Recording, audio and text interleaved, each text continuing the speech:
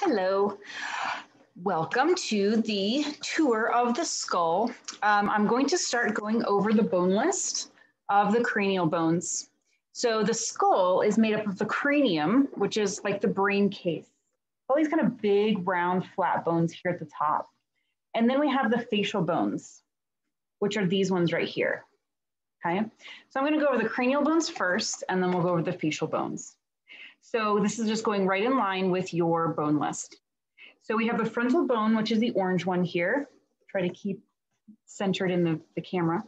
So the frontal bone has one marking on it called the supraorbital foramen, sometimes called the supraorbital notch, which is this kind of divot right here. You can actually feel your own supraorbital notches if you run your finger or your thumb right above your orbit. You can kind of feel a little dent right there. The next bone is your parietal bones. So these are the colored green ones here on this skull. So they make up a big portion of the top part of the skull. Okay. Then we have the temporal bone, and I was gonna take that off anyways. It just happened to fall off. So the temporal bone, I'm gonna take the mandible off too, just because I have a feeling it's gonna fall off. So the temporal bone in this model is painted yellow, and it's got quite a few markings on it. So the first marking is called the squamous region, which is in contrast to the petrous region. So we know the word squamous means flat, right? So the flat part of the temporal bone is right here on these sides. Okay, so this is the squamous region, and petrous means like rock or like rocky. So all of this bumpy part inside and out, like right where my thumb is, that's all the petrous part. And then where I'm pinching with my thumb and forefinger, that's the squamous part or region. Okay. Next, we have the zygomatic process, which is this right here, because it reaches out towards the zygomatic bone, which is this light green one. So here's your zygomatic process. Then we have a fossa called the mandibular fossa. So putting this upside down, putting the mandible back on, okay, right here, we can see right here where the mandible fits into this nice dent. That is the mandibular fossa, okay, right there. Then we have the mastoid process, which is this big bump right here. You can feel it right behind your ear, a little bit posterior to your ear. And then a little bit inward here, a little bit more medial, there's a really pointy one here. This is called the styloid process. And then we have this opening here. It's called the external acoustic meatus. You might also see it as the auditory canal. Either of those are fine. So external acoustic meatus, external auditory canal, either one of those is fine. All right, so those are your markings of the temporal bone. The next one is the sphenoid bone. That's this dark kind of turquoisey green one here inside. We're going to see some of the markings internally and some of the markings externally. So the first two are the wings. We have greater wings and lesser wings. So I know this is a little bit dark. Let me see if I can zoom in some. So these two right here, if I turn it sideways, they kind of look like a little shelf, almost like a wing. That's why it's called wings. So these are the lesser wings right here. One here, one here. And then these down here are the greater wings. And you can actually see the external surface of the greater wings right here. So kind of in between the temporal bone, the zygomatic bone, and the frontal bone. So this is the external view of the greater wing. And here's the internal view of the greater wing. So lesser wing, greater wing. Okay.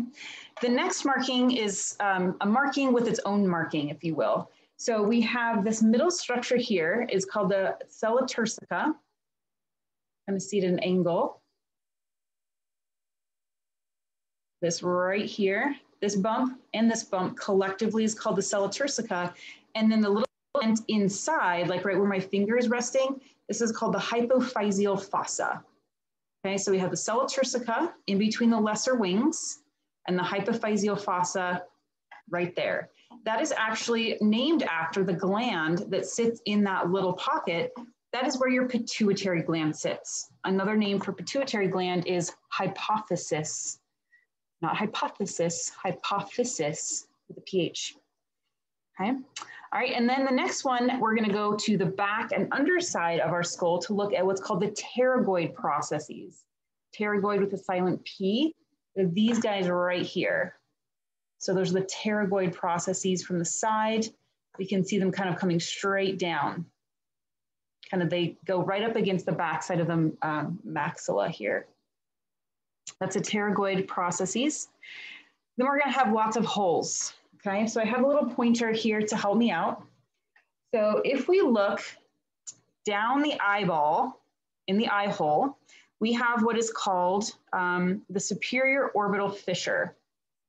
So it is this opening right here that I'm sticking the pipette through.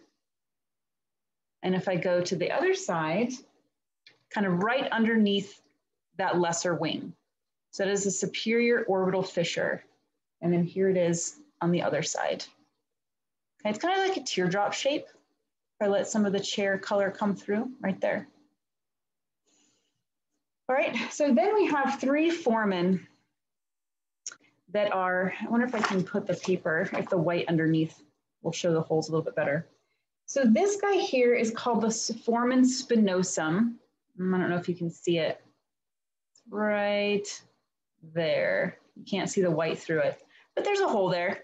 You'll see it better when you get into lab and get your hands on a skull. And then we have the foramen ovale right here, a little bit bigger. And then the foramen rotundum is this little round one. Oh, it's really hard to see. Sorry, guys. Kind of right here. So here's your superior orbital fissure. And then right below it, there's going to be the foramen rotundum, foramen ovale, and then a tiny little one called foramen spinosum. You're going to have to see that either in pictures or when you get your hands on it. It's hard to see with that dark green color. Okay. And then we have the optic canal. So right here, let's see if I can turn it. Oh, there we go. And it froze. And we're back. Okay, so right there, that perfectly circular hole right next to that lesser wing, this is the optic canal or optic foramen. And if we look deep in our eyeballs, socket there, we can see that nice perfect circle right there, right next to that superior orbital foramen. Okay, so lots of holes in the sphenoid bone. Okay, so that's what we just covered, were all of those markings here on the sphenoid bone. Next, we're going to go to the ethmoid bone. The ethmoid bone in this model is the brown guy right here, kind of embedded in between parts of the frontal bone. It's anterior to the sphenoid bone. So we can see a couple markings here. We'll be able to see a little bit of it in the orbit. Right here, it's that dark brown. And then we'll get to see some of it in the eye, in the nasal cavity here. Again, there's some shadows. It's going to be a little bit hard. So you want to make sure to see that with your own models in lab. So the first two are the markings that you can see in the superior kind of with the cranial cap off. So this middle bump right here is called the crista galli. So I'll point to it. So this structure right here is a crista galli. And then on either side of the crista galli is a cribriform plate. So right here and right here. Crista galli in the middle, cribriform plate on either side. And then in the nasal cavity, we have this middle line right here. You'd see it if you're when you look at the skull in lab. It'll be a perpendicular plate of bone coming straight down, and that is actually called the perpendicular plate. And then on either side of the perpendicular plate, we have these little side bumps that kind of are sticking out. I'm pointing to one right here, and then the other one is right here. So this is called the middle nasal conch.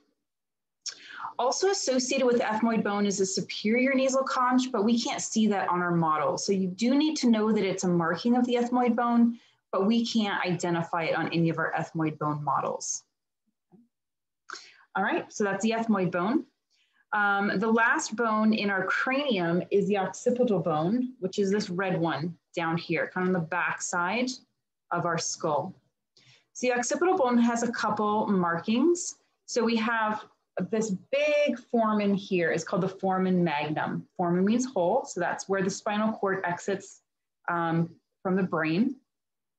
And on either side, we have what are called occipital condyles, right? So hopefully you're learning condyles are a articular surface, okay? So occipital condyles, foramen magnum. And then lastly, we have this bump here, kind of the paint's worn off of it. This is called the external occipital protuberance, okay? External, you can feel it too. So everybody can probably feel their external occipital protuberance there. So that red bone is the occipital bone. All right, so that's the bones of the skull, the cranial bones, frontal, parietal, temporal, sphenoid, ethmoid, and occipital, and then all the markings we just went through. So next, we're going to take a look at the facial bones, okay? So the first one is the maxilla. That's this light blue one. So the maxilla is your upper jawbone. It actually goes all the way up and creates part of your nose structure here, and even part of your inferior part of your orbit of your eye socket. So we have alveolar margin. So the alveolar margin is just this line here where the teeth kind of come into the bone. This margin. Margin kind of means line or border in bone talk. If we look underneath, there's kind of a flat area right here. This is part of your hard palate. This is called the palatine process. Palatine process, because this is the palatine bone, the other part of your hard palate. Palatine process of the maxilla connects to the palatine bone. And then lastly, we have some more foramen. So these holes here, right below the orbits, infraorbital foramen. Right? We had a supraorbital foramen here on the frontal bone, infraorbital foramen here on the maxilla. That's your maxilla. And then we have the palatine bone, which is this kind of reddish orange one here on this model. So this flat part of the palatine bone is called the horizontal plate. Okay, so here's the palatine process of the maxilla. Here's a horizontal plate of the palatine bone. And if we kind of see it a little bit, you'll have to look better in lab, but there's a little vertical ridge right here. And that is, that hooks to the vomer. And, oh gosh, you may or may not be able to see it. You can kind of see it.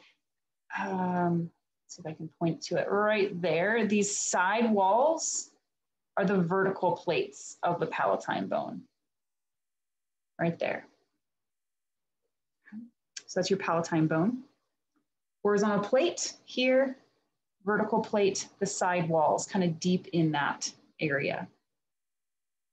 All right, next is the zygomatic bone. This green one here, it's your cheekbones. These guys right here. No marking associated with the zygomatic bone. The next is your lacrimal. That's this little yellow rectangular looking bone here. And it's got a dent right here, and it's called the lacrimal fossa. That kind of helps go into the lacrimal foramen, which is not on your list, which is your tear drainage pathways. All right, and then we have our nasal bone, which is this dark blue, one on each side. And our vomer, which is this kind of really a sharp angular looking bone here. It articulates with the perpendicular plate of the ethmoid bone anteriorly. And then posteriorly, you can see it kind of sitting atop or just below, sorry, the sphenoid bone, and then articulating with the palatine bone here on the back side. It's like a big wedge shaped bone. And then lastly, we have inferior nasal conch. So if you remember looking in the nose hole, we saw the middle nasal conch associated with the ethmoid bone. It was a marking on the ethmoid bone. The inferior nasal conch are their own sets of bones. Right? They're part of the facial bone collection. And then our last bone of the skull, or the facial bones, is the mandible. So this is our lower jawbone. So it would sit like this. Okay, happy Halloween. Okay, so I'm just gonna take a look at the mandible here all by itself. So we have kind of the body, which is from the angle This is the mandibular angle. So all of this is the body. It's kind of like your chin. All of this stuff is your mandibular body. And then here's the angle. And then all of this that kind of branches up towards the joint with your temporal bone is the ramus. So all of this is the ramus, angle, body. Okay.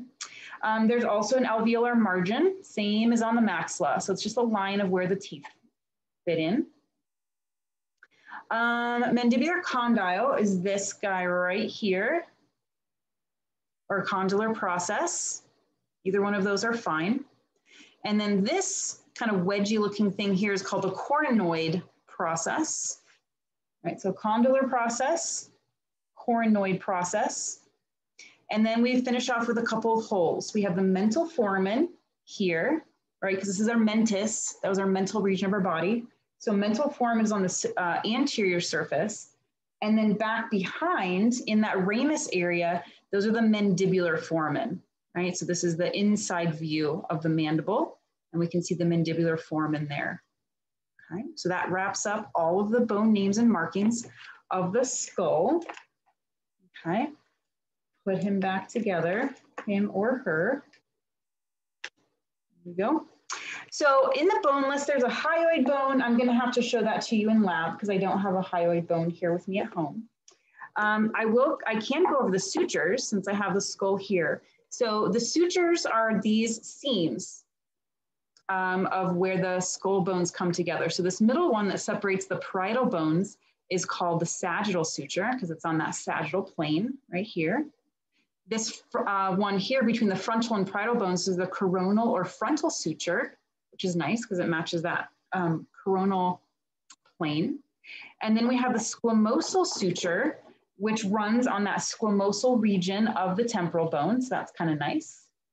And last one is called the lambdoid suture, which is this guy right here, which separates the two parietal bones from the occipital bone. There's more sutures, but we're only going to have you learn those 4. Okay.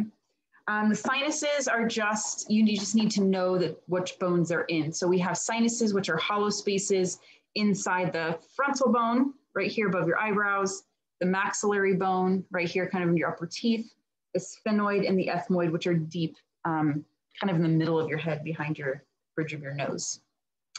And then lastly, I wanted to cover the fontanelles. So this is the fetal skull, little baby skull. Babies are born with their skulls not completely fused.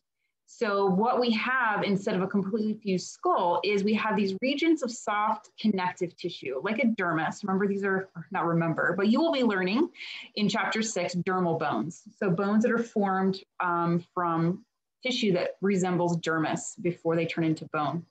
So we have these unossified region. So as the baby's brain is growing in the first couple of years of life, there's some flexibility there. It also allows for flexibility during delivery as the skull can be a little bit compressed as it's going through the birth canal. So there's 4 fontanelles or 4 fontanelle names, 6 total. We have the anterior or frontal fontanelle. We have the posterior occipital fontanelle. And we have 2 on each side. We have the anterolateral or sphenoid, and we have the posterolateral or mastoid. Okay, so we have 2 fontanelles on each side, and then 2 on the top, 1 anterior and 1 posterior. All right, that wraps it up. And I've already posted the videos for the rest of the bone list. So I was just waiting to get that colored skull home so I could go over those parts a little bit easier. All right, so good luck. I hope you have a good start with your bone list, and I will see you in lab next week. Bye.